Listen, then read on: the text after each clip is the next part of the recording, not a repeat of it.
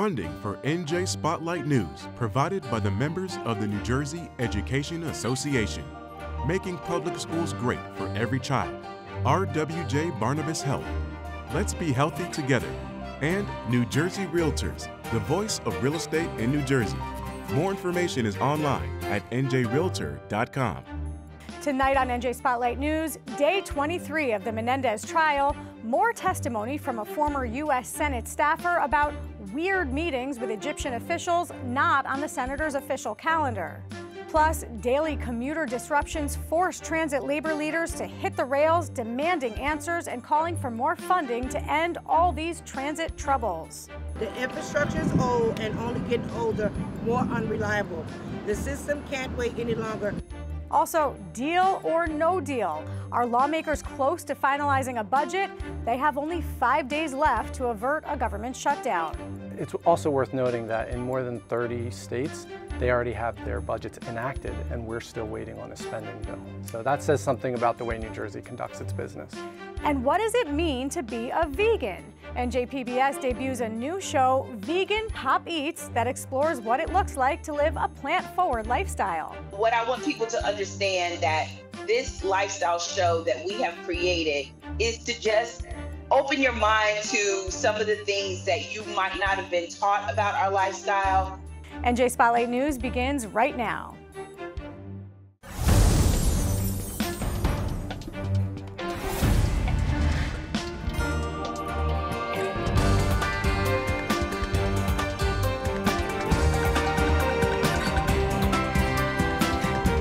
From NJ PBS Studios, this is NJ Spotlight News with Brianna Venozzi. Hello, and thanks for joining us on this Tuesday night. I'm Joanna Gaggis, in for Brianna Venozzi. Well, the prosecution in U.S. Senator Bob Menendez's trial continued their questioning today of another key witness, Sarah Arkin. She served as a staffer on the Senate Foreign Relations Committee, and she shared more details today about secret meetings held between Senator Menendez and members of the Egyptian government. Her testimony, part of the prosecution's attempts to connect several dots that they say prove a quid pro quo between New Jersey's senior senator and co-defendant turned star witness Will Hanna. These new allegations all tying back to earlier in the trial when prosecutors made the case that Menendez helped Hanna secure a halal meat deal. Here to help us connect those dots is senior correspondent Brenda Flanagan, who was in the courtroom once again. Brenda, what were some of the more significant points that Sarah Arkin made on the stand today? Joanna, it was a real fencing match today. As you said, on the stand was the government's witness, Sarah Arkin. Now, she's a staffer at the Senate Foreign Relations Committee where she worked for Bob Menendez, and she has testified she thought that some of his meetings with Egyptian officials were set up in weird and unusual ways. Now, she engaged in some verbal sparring with Avi Weitzman. He is the defense attorney for Senator Menendez, and he's trying to show jurors that essentially this is just the senator doing his job, that there was nothing weird about it. So during cross-examination, he's trying to get Arkin to give simple yes or no answers to questions, and she's refusing, saying some of these questions are just too complicated, Joanna. She's saying that when you're talking about Egyptian foreign policy and committee protocol, it goes beyond yes or no answers.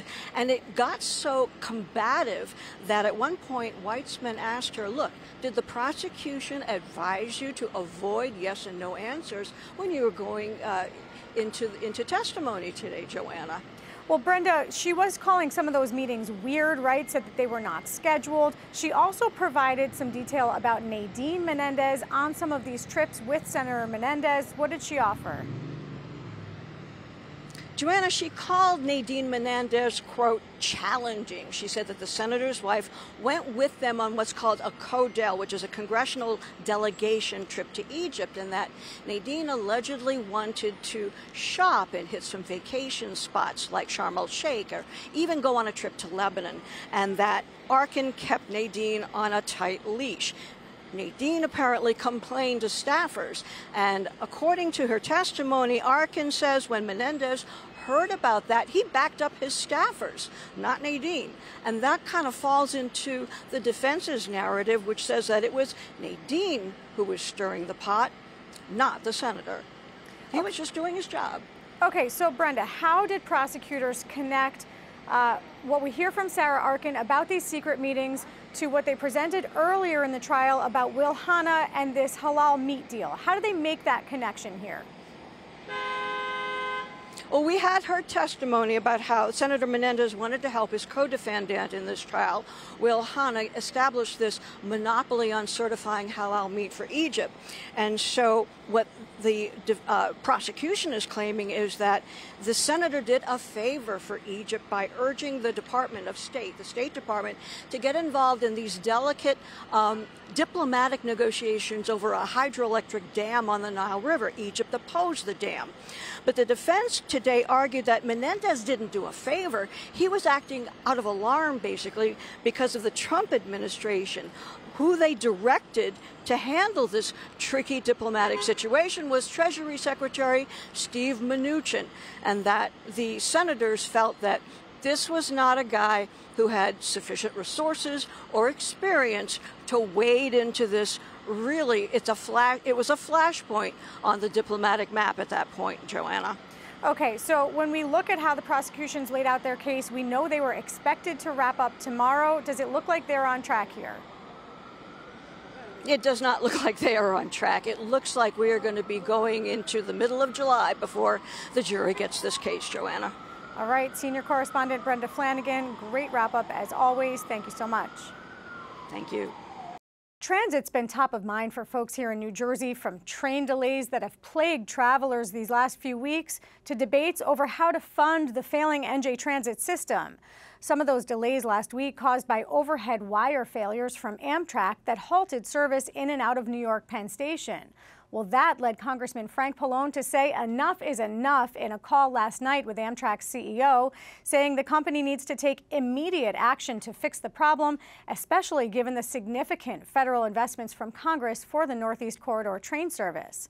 Now, over at the Port Authority bus terminal, Congressman Josh Gottheimer held an event today calling for more funding from U.S. Department of Transportation Secretary Pete Buttigieg for the expansion of that bus terminal. And transit workers were out canvassing today, calling for more reliable service and a sustainable budget that's not burdening riders who depend on the rails to travel. Ted Goldberg spoke to them and has that story now. The last few weeks have been a nightmare for NJ Transit riders, and it hasn't been much better for those who work on the buses. Our members bear a lot out here in these streets. Everything trickles down, right? It's a trickle-down effect. So if a bus operator is late, they're bearing the burden because the train was late. And, you know, everything falls on us. Union members, environmentalists, and transit advocates spent the morning speaking to passengers at stations statewide, asking about what people want. Better service. Okay? Thank you so much. The question is whether they'll get better service, especially with that 15% fare hike coming next week. Mass transit, you know, moves people. They get people to work, they get people to school, they get people to shop, they stimulate the economy. Plus, all of our workers need a fair share, you know, so we need something that guarantees our jobs and protects the riders as well. We want better equipment, on-time performance. The infrastructure is old and only getting older, more unreliable. The system can't wait any longer. We can't wait any longer. Riders can't wait any longer. As Amtrak and NJ Transit squabble over who's to blame, a new revenue stream is projected to support the state's buses and trains. The corporate transit fee, a 2.5% tax on a small percentage of companies operating in the Garden State. A modest tax on the country's biggest and most profitable corporations. The fee will only affect corporations with profits over $10 million annually. For all these riders already overburdened with fare increases, inflation, the high cost of living, corporations are making record profits. Passing the corporate transit fee is important. Decades of underinvestment and lack of care by transit lawmakers on both sides of the aisle have crippled New Jersey transit. But I promise you this is not where New Jersey's transit story ends. While the corporate transit fee is currently on schedule to be a part of this year's budget, the plan has faced heavy criticism from some of New Jersey's businesses. I commend Governor Murphy for not kicking the can down the road. He is addressing this issue today and for all transit riders. Transit advocates say funny things can happen in Trenton, so they're not going to stop until the transit fee is official. Until the ink dries on the governor's signature, we will not stop. It is all talk. We need the corporate transit fee in this budget, and we need it now. As you know, things are never certain until the legislature passes a budget and the governor signs it. All too often, a deal may appear to close, but last-minute side deals can derail things. A big test for the state's transit is in 2 years, when the World Cup comes to the Meadowlands. All those people coming in and out conjures up unpleasant memories of transportation around the Super Bowl 10 years ago. It was a disaster, and honestly, bus operations, which is the side that I'm on, we were ready. We had people on the ground ready to move people, and for some reason, rail didn't utilize us. However, if you look back at the Beyonce concert and Miley Cyrus, I believe, New Jersey Transit Bus took a lead role in that. There's still plenty of time to prepare for those huge soccer games in 2026. A smaller soccer test starts tonight with Copa America games at MetLife. In Newark, I'm Ted Goldberg, NJ Spotlight News. In our Spotlight on Business report tonight, lawmakers have just a few days left to finalize a budget deal, and it comes to no surprise to any of us here in New Jersey that there's not even been a bill presented yet. Although late yesterday, Senate Budget Committee Chair Paul Sarlo did announce that a formal spending plan may be released tomorrow and a possible vote scheduled in both houses on Friday. So lots to pick apart here, both from what's inside the budget package to this process that's brought no shortage of criticism from both Republicans as well as many progressive groups, all calling for more transparency. Who better to break it all down than our very own budget and finance writer, John Reitmeyer, who's with me now. John, good to see you. What can you tell us? Do you know any details that are possibly in this deal that we know right now legislative leaders on the Democratic side are working out with Governor Murphy right now? Yeah, it's good to be here with you. We do see a few breadcrumbs and some little details that have been leaking out in the last few days. And one of them is a big one if you're looking at how this budget's going to come together. The governor had been proposing to hike taxes on New Jersey's most profitable businesses. That's a proposal that's been around since late February. That's the corporate transit fee? Correct. And it looks like that tax is going to make it into the final deal, at least what some sources have been telling me. And you know, that's a big piece of the puzzle that would have to come together for us to get a spending bill and for us to get to that finish line. You know, July 1, we need a new budget in place where there's a state government shutdown in New Jersey. Yeah, we're going to get into the timing of all of this as you follow it daily. But a couple things we've been watching. The $20 million for county colleges. They have been pushing really hard for this. It's actually been a point that we've seen both Republicans and some Democrats saying they need to reverse course on. Any word there? It looks like, you know, lawmakers throughout the budget season, you know, the last few months, that's emerged as like a key priority for them. So, you know, I wouldn't be surprised to see that make the final cut. You know, last year they pushed to get more funding. Traditionally, the governor takes back some of the funding that lawmakers add on this time of the year. So, you know, we have to see the final budget, but that's an area, as you note, that lawmakers from both parties have identified as a priority. So I would not be surprised to see some of that funding restored when we get this final spending bill. There are some other taxes that have been floated, some possible increases, some possible decreases. I'm going to just laundry list a few of them. Tell us what you know. We've got this potential increase in a sales tax that we heard about. This was a Coughlin idea that maybe at one point he was considering, and then at another point he said it's off the table. Then we've got Anchor and this back-to-school tax break that's going away.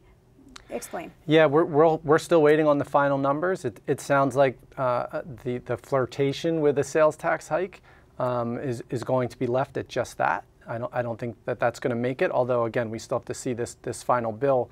The back-to-school sales tax holiday is another one that we're keeping an eye on. I think a lot of parents took advantage of that in recent years, fighting high inflation. That was due to go away under the governor's budget, so we'll see if lawmakers go along with that as well.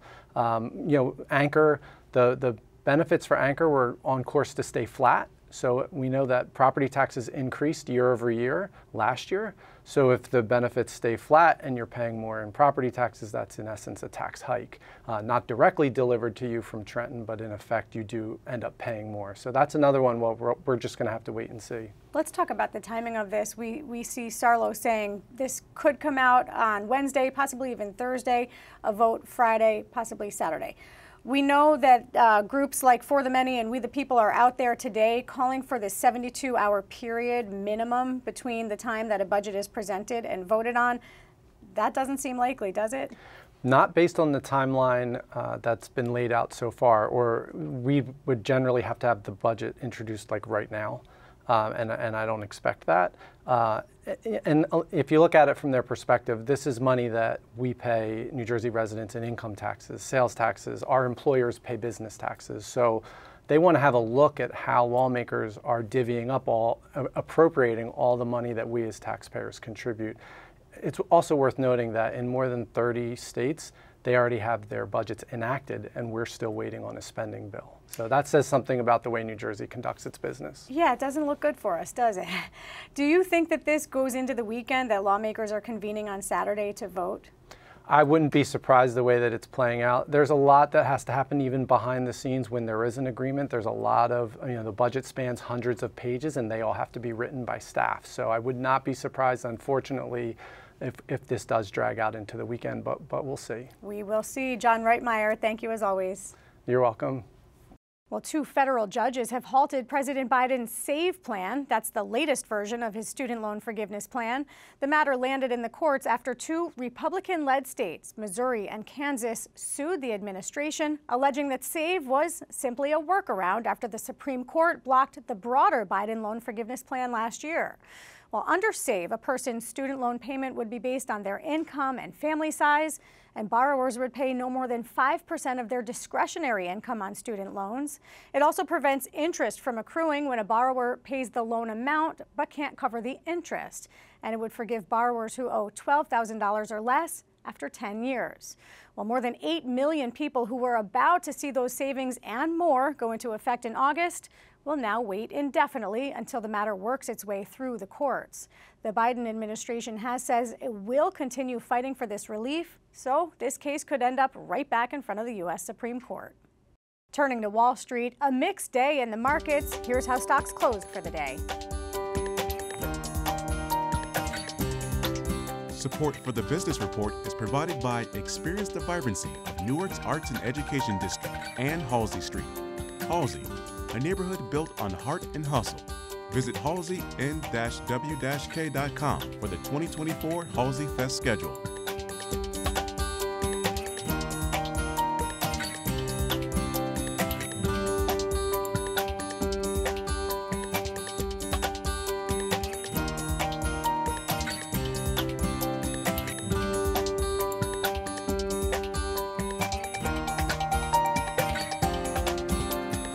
Our terrific team here at NJ PBS has produced another incredible show for you called Vegan Pop Eats. It takes you on a journey to change some of the perceptions around veganism. Hey, all you meat eaters, don't tune out just yet, because this show's host, Angela Yvonne, will show you where some of your food originates and the process that brings those farm-fresh foods right to your table. Her goal? To help you understand the benefits of plant-forward foods and some of the less harmful alternatives that are available to you. Angela is with me now. Angela, congratulations on the launch of the show. Tell us what we can expect from this first episode. Well, from the first episode, you can expect, so many things, because I'm just so grateful that so many people wanted to be part of this. But the purpose of the show is to sort of introduce people to plant-forward living, because, I am a vegan. I've been a vegan for almost 8 years, and I realized that being a vegan has a bad reputation, and I felt that this was a space that would sort of invite everyone in to learn a little bit more about what they're putting into their body, and just, sort of changing their habits to live a more abundant life. So we're going to delve into a lot of those topics and what it means to be plant-forward. We're going to talk about some of the misconceptions of veganism. But I want to just first show people what this show looks like. It comes to life in color. We have a clip. Let's take a look. I'm Angela Yvonne, and I am a journalist and content creator, changing the perception of veganism through conversation, cuisine, and conscious living. And health is our biggest currency, so I want to say amen, because you're preaching my gospel. Together, we are going to explore. Knew you were gonna have me in my kitchen burning something down. See, foraging is very dramatic. So we're about to go over to the farmer market and you're gonna show me about all this plant goodness. Serve it up. We're going to educate. When you're operating in the plant-forward lifestyle, I'm finding that it's easier to talk to people when you're showing them. So this one is actually called Bull's Blood Beet, and I promise that it's vegan. And we're going to elevate your mind to the limitless, bountiful life of being on the green side. And thank you for behaving. Most importantly, thank you for behaving. When you eat plants, their goodness, their chlorophyll gets in you, and then they shine out of you like a beacon onto the world. Believe me, it's dope over here. Oh man, it makes me want to be on the farm with you. Yeah, what's that? That will never get old. No, it doesn't get old. Makes me want to be there on the farm with you. So you mentioned living a plant-forward life, and I mean, you're in this show, you're out there, you're cutting down bamboo, you're with the bees, you're foraging. What do you want people to understand about what it means to actually live a plant-forward life, eat a plant-forward diet? Well, what I want people to understand that there is no one way for this journey. I was a vegetarian for a short period of time, but for me, I just knew that there was more. And so what I want people to understand that this lifestyle show that we have created is to just open your mind to some of the things that you might not have been taught about our lifestyle, sort of welcome you into what it means to be plant forward. And plant forward is, I think it's a more jazzier way of saying limiting animal products and growing to be without eating any animal products, and how abundant it is over here on the green side. I'm just still gagging over seeing that again. So sorry for stumbling over my words. We're here in the Garden State, right? People often forget why we're called the Garden State. And I love shows like yours that actually go and show people why we are the Garden State. Why were you with bees? And what were you doing with that bamboo, with those bamboo stalks? What's happening in this episode? Well, the reason why we were with bees is because vegans do not eat honey.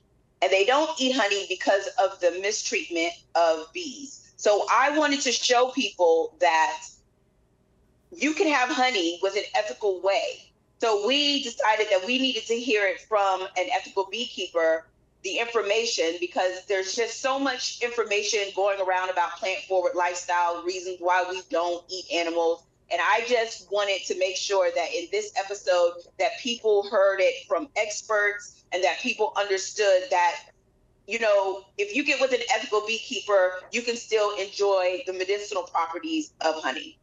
Which we know is one of nature's greatest medicinal cures out there, right? The bamboo. Absolutely. Explain what was happening with the bamboo. Well, with the bamboo, that was part of the foraging aspect, because foraging is something that, our ancestors and people have done for years. And now it has come back into the forefront because people are really wanting to know where their food is coming from. And they're also wanting to get back to basics where there's not a lot of food that has like pesticides and chemicals and things of that nature. So with the bamboo, we were with Nu. She has a Vietnamese restaurant on the Upper East Side, I think. And she was there to forage because she makes special dishes with bamboo. And who knew we had bamboo in New Jersey? We have bamboo all over New Jersey. This episode is informative, but it's also fun. We know it's a pilot episode. What do you hope to bring in any future episodes? Where does this go from here? Well, where it goes from here is that we are going to explore everything about plant-forward living, the vegan lifestyle, because people think that it's just about food. We have vegan hotels. We have vegan fashion shows. There used to be a vegan couture house in New York City before COVID. The automobile industry is starting to incorporate vegan leather inside of their cars. There's just so much going on, vegan beauty products. So there's so many ways that if you're not ready to jump out the window and give up meat, you can become vegan through your beauty products. You can become vegan through your recycling. So informative. We can't wait to see what you do. Angela, Yvonne, good luck and congratulations. Thank you so much.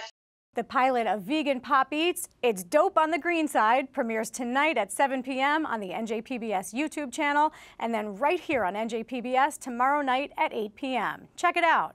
That does it for us tonight. Before you go, a reminder to download the NJ Spotlight News podcast so you can listen to us anytime. I'm Joanna Gagas for the entire team here at NJ Spotlight News. Thanks for being with us. Have a great night. We'll see you back here tomorrow. NJM Insurance Group, serving the insurance needs of residents and businesses for more than 100 years. Horizon Blue Cross Blue Shield of New Jersey, an independent licensee of the Blue Cross and Blue Shield Association. New Jersey Realtors, the voice of real estate in New Jersey. More information is online at njrealtor.com and by the PSCG Foundation. Have some water. Look at these kids.